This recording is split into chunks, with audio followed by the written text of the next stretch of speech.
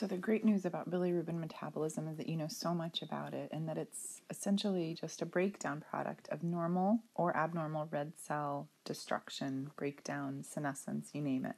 So let's just refresh ourselves on how bilirubin gets from the red cell into actually being bilirubin. All right, so here's a blood vessel, right? So this is just a vessel.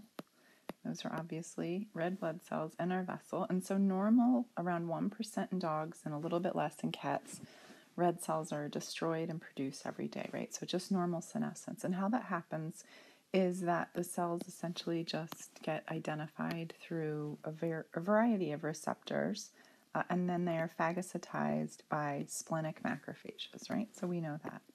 So that's a macrophage in the spleen. And then what happens is that, remember that we have hemoglobin, and we get broken down into heme and globin. And of course, globin's recycled into the blood. And then heme is further broken down into iron, which again is recycled, we know that. But then what we have is our waste product, and that's bilirubin. And so bilirubin is a waste product, and it has to be dealt with. And so bilirubin gets bound to a carrier molecule, and that carrier molecule is albumin, because this is called unconjugated bilirubin, or when we measure it, it's considered indirect bilirubin because we indirectly measure it. But a lot of places don't necessarily divide out the types of bilirubin, but this is unconjugated and it's not water soluble. So it has to be taken via the blood and to get into the liver. And so sitting outside the liver is unconjugated, and this is bili. Again, also known as indirect bili or I-bili. And it has to get into the liver. So this is kind of step one, is actually getting into the liver. So getting into the liver is the first step, and we'll talk about how that can be impacted. And then once it's in the liver, it has to be conjugated. And so that's the next step. And so we'll make that green. And so conjugation happens.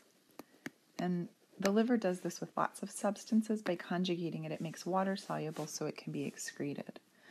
And so now you have conjugated bili, which is also known as direct bilirubin. In some of the cases, you'll see that I separate out direct versus indirect, and this means it's directly measured, but it's conjugated. How do you remember which one's which? Well, in, un, and then there's kind of no prefix on direct and conjugated. So step two in this is it has to actually get excreted out of the liver. And I'm going to put this in this color. And getting excreted out of the liver, of course, involves the bile canaliculi. And so remember here's your hepatocytes. They're terrible hepatocytes. And your bile canaliculi are the bile, kind of the pathway for bile between hepatocytes. And then that eventually goes via a bile duct at that portal triad, right? So we have our portal triad with our portal vein, our hepatic artery, and the bile duct. And so the bilirubin via the bile leaves the bile duct. It eventually goes into bile ductules, then gets into the common bile duct, and eventually goes into the intestine. That's a terrible intestine. Let's try that again. Into the intestine for excretion. Now, one thing I haven't mentioned yet is that actually getting out of the hepatocyte is something that's a little bit harder to do. So that's step two, and that's what we consider our rate-limiting step. So getting conjugated is not too bad of a problem, maybe if the liver's not working as well it is, but actually getting out of the hepatocyte, so you're in your hepatocyte and getting out, that's the part that can get overwhelmed easily, more so than any other part. And so when we talk about pathologic hemolysis and pathologic production of bilirubin, we're going to talk about how that can get overwhelmed.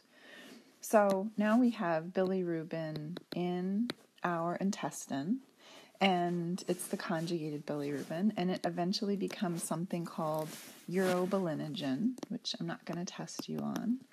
Urobilinogen, and essentially then eventually that goes into your feces as stercobilinogen, and that's what makes your poop brown. Some urobilinogens actually reabsorbed by, I'm going to make that your portal vein. Some of that's actually reabsorbed and it goes to your liver and is taken up via the blood to the kidney, and that's why you'll then see some urobilinogen in your urine. And we can use it as a test of, sometimes as a test of patency of our bile duct, but we don't necessarily talk about that a lot, and we're not going to talk about that.